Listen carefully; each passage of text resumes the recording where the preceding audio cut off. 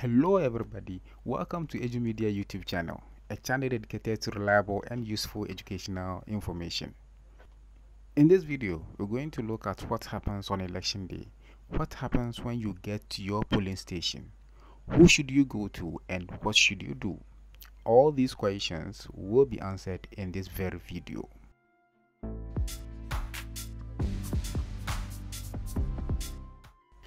Election is a process that is characterized with several activities such as registration of voters, exhibition of the provisional register, and so on and so forth. Despite being a process that begins with pre-election activities, the administration of elections and the actual voting process define the integrity of the electoral process. Therefore, what we do as individuals when we get to the election center is very important in ensuring that the voting process is followed and hence promoting the integrity of the voting process and the entire commission.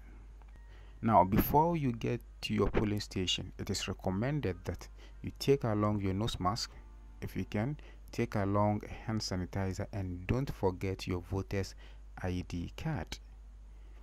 To ensure orderly conduct of the poll at the polling station, the polling station and its environs are classified as restricted areas. Nonetheless, some selected persons are allowed in the polling station and its environs. So at the polling station, you are likely to see political party agents, election observers, accredited journalists, presiding officer, and security officer.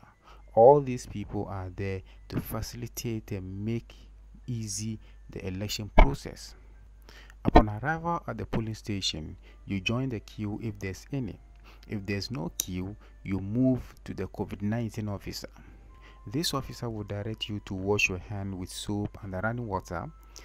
The officer will also check your temperature using the thermometer gun and also ensure that there's a minimum distance of 1 meter between voters in the queue. After all these checks with the COVID-19 ambassador, you will be prompted to move to the next officer. This is the name reference list officer. Every voter is expected to carry their voter ID card or voter registration slip to the polling station to facilitate the identification. In the absence of the card, maybe due to damage or loss, your name can be traced from the name reference list, provided you are able to mention the exact name used during the registration. First, this officer will examine your fingers for traces of electoral stain to ascertain that you haven't already voted. If a stain is not found, then the name reference list officer will continue to process you for the next stage. The name reference list officer will search for your name in the name reference list with the help of your name. If your name is in the name reference list, this officer will communicate to the verification officer the page number and column in the main voters register where your details can be found. You are then prompted to the next officer. Note that the name reference list officer will tick beside your name in the name reference list to indicate that you have been attended to. The verification officer will flip directly to the page number and column as indicated by the name reference list officer and locate your details. He will then check the details in the register for resemblance of the photograph in the register to your face. If the verification officer is convinced that you are the right person, he will use the biometric verification device to scan the QR code in the register and then request you to put a finger on the fingerprint scanner of the device.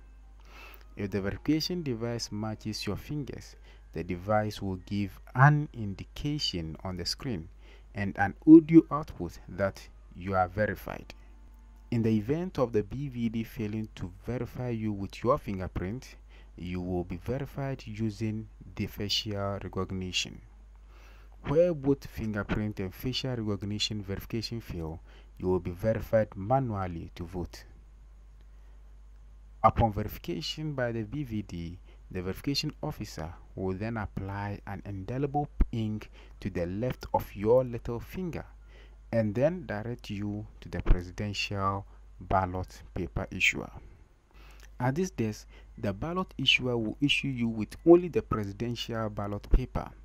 Before the officer hands over the ballot paper to you, he will validate it by stamping the back of the ballot paper and then direct you to the voting screen to cast your vote. After thumbprinting on the ballot paper in the voting screen, remember to fold the ballot paper vertically first and then horizontally. This is to ensure that a thumbprint made for one candidate does not spill over to the column of another candidate, which will render the ballot paper rejected. You are then directed to the presidential ballot box to cast your ballot. The next and final officer to move to is the parliamentary ballot paper issuer. At this desk, the ballot issuer will issue you with only the parliamentary ballot paper. Similar to the presidential ballot paper, the officer will validate the ballot paper by stamping the back of the ballot paper and then direct you to the voting screen to cast your vote. After thumbprinting on the ballot paper in the voting screen, remember to fold the ballot paper vertically first and then horizontally.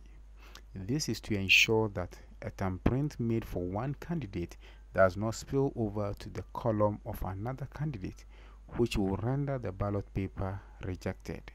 You are then directed to the parliamentary ballot box to cast your ballot. After casting your ballot, you can then exit the polling station. This is all that is in the voting process. It is imperative that we all take notice of these steps in order to facilitate the work of the election officials and also fasten the process of voting. This is all that I have for you in this video. I hope you like it. If you do, please hit the like button. Please share this video to anyone that will benefit from it, especially now that the election is getting closer. And if you are new to the channel, please subscribe.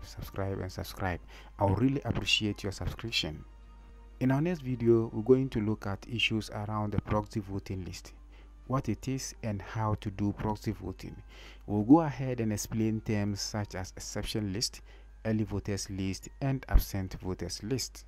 So, for all of that and more, I'll see you in the next video.